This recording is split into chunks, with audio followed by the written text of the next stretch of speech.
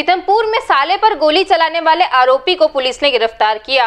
8 मार्च को पत्नी को लेने आरोपी राहुल ससुराल गया था, जहां उसका विवाद अपने साले से हो गया और उसने उसे गोली मार दी। पीथमपुर के सागौर थाना क्षेत्र के ग्राम खंडवा में 8 मार्च को आरोपी राहुल चौहान अपनी पत्नी और बच्चों को लेने ससुराल आया था। पत्नी और बच्चों को साथ ले जाने की बात पर साले विकास से विवाद हो गया था।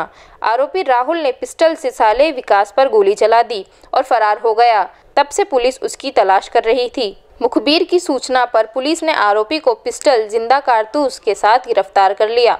मऊ से जितेंद्र वर्मा की रिपोर्ट। 16 मार्च को एक अपराध कायम हुआ था। एक सूचना सवेरे सवेरे आई कि एक व्यक्ति ने किसी को गोली मार दी है ग्राम खंडवा में।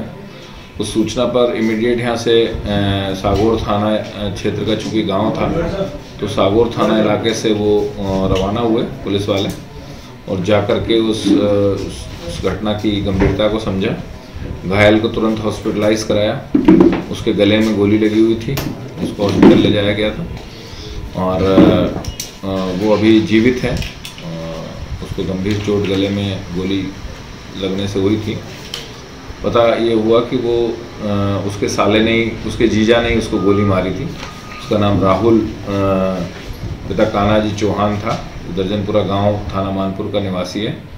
ये अपनी पत्नी को लेने गया था, तो उस पे से इसका विवाद हुआ था। उस विवाद पे से इसने गोली मार दी।